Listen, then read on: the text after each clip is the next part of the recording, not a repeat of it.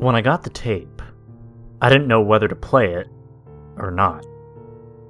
It came in a small, tattered brown box. Black text screwedly scribbled across the top, reading, "Open. Please watch." Of course, when I first saw it, I figured it was just some guy trying to play a prank on me, failing his attempt. I watched the box for a while, pondering what actually might lay inside. It was about 10 minutes before I snapped back to reality and decided to bring it inside. I couldn't just leave it there. I sat it on my kitchen table and went off to do other errands around my house. I guess I eventually forgot about it, because a couple of hours later, I felt something scratching at my brain. I had forgotten something. Something important? I don't know. And that's when I remembered... Right. The box. I passed through the doorway back into the kitchen and saw it lying ominously on the table. It seemed to give off a dark aura, and I felt uneasy approaching it. I mean, imagine receiving a box in your mail telling you to open it and to please watch it. I approached the table and felt it. Cold and rough packaging. Not to mention, it was dirty too. The top was taped with 2 layers of duct tape, which took me about 20 minutes of pulling with my fingers to get off, since I couldn't find anything sharp enough to cut it with. The last piece of tape had finally come off. I slowly pulled the brown cardboard flaps apart, revealing darkness. The inside of the box smelt musty, like an attic. I poured the contents onto the table. There now lay a note and a smaller aluminum container. I picked up the note, reading it intently. John. It read. My blood went cold, and a wave of anxiety filled my stomach. I read the first word again. John. My name. I felt my core body temperature normalize as I realized it could have just been one of my friends poking some fun at me. I gave a chuckle, although it seemed more nervous than legitimate. I read the rest. I feel it's about time I released this. Well, the tape, that is. I looked over to the container, which was gleaming in the soft light. I hope you enjoy. Something was written at the end, probably a signature, but it was smudged away by something. Time, probably. I folded the note closed and grabbed for the container. I lifted it up, weighing it in my hand. It was the size of my palm, and it was colder than the box. The aluminum twinkled, slightly hypnotizing me. I finally pulled open the tiny box, revealing a cassette tape. It seemed to glow. To shine, you could say. I plucked it from its resting place, examining it. It was labeled Hunt01. Hunt01. What a name. I grinned at its mediocrity. Whoever this was wanted me to play it, so I was obliged to do so. Hell, I wanted to play it anyway. Something deep inside of me was telling me to put it on, to find out exactly what it was hiding. I guess it was just the adventurous or curious side of me. It took me a straight half-hour of cleaning and unpacking old, forgotten boxes until I found my old camera. It felt so antique in my hands, yet brought back so many vivid memories. Oh, how I missed my childhood. I brought it back into the kitchen, sticking the tape in. I powered the old dinosaur on, and surprisingly, it booted, and I was startled at the fact that it didn't require new batteries. I never was quite the photographer, so the black screen fading into a soft gray was something actually surprising. I fondled with the thing until I found the controls. I pressed the play button on the tape and sat down, getting comfortable in a chair. The video flickered to life, fading from static for a short split second. The audio began to rebuild itself, it seemed, piecing itself together from static hell. When the footage stopped freaking out, all I saw was pitch black. I heard a shuffling sound, like someone was moving, and a few metallic clicks. But that was it. Silence. It was silent for what felt like an eternity. The sound of a car door opening. The footage was still pitch black. Although, I could make out the sounds of someone walking. The crunching of pebbles underneath boots. The crunching soon transitioned into the tapping of a sidewalk. Unfocused lights danced along the screen. Just walking, walking, walking, walking. The knock on a door. No answer. I can make out the light seeping from the windows along the door. The hand that is knocking is gloved black. Strange, I noted mentally. Soon the man with the camera is banging on the door, but still receives no response. The camera flicks from left to right, as if I'm watching something from his own view. He walks along the side of the house, and the next thing I know, he's standing next to a window. He looks in, peering around, looking for something. I feel a tingle run down my spine and out my toes. Am I watching someone get robbed? One of my friends certainly wouldn't do this. This is too extreme for the likes of them.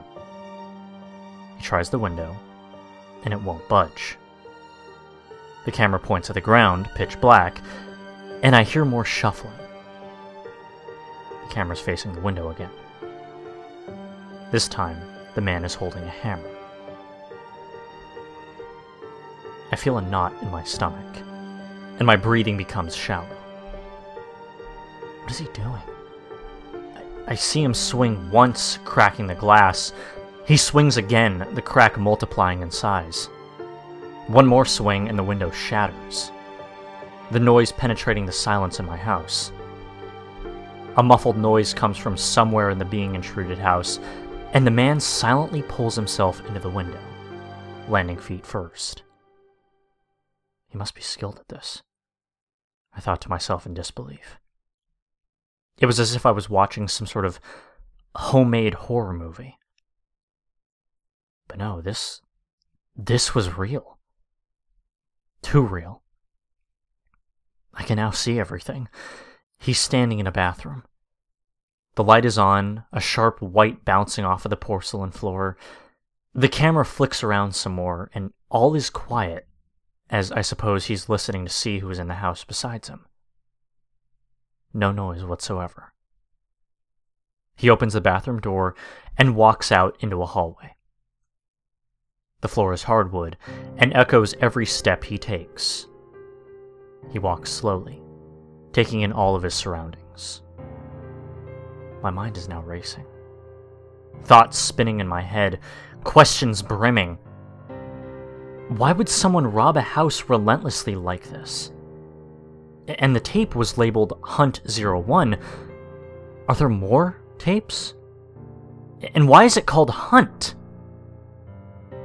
I begin to feel nauseous asking so many questions. The man is now at another door at the end of the hallway. He reaches his gloved hand out and tightly grips the doorknob, carefully twisting it and pulling the door open.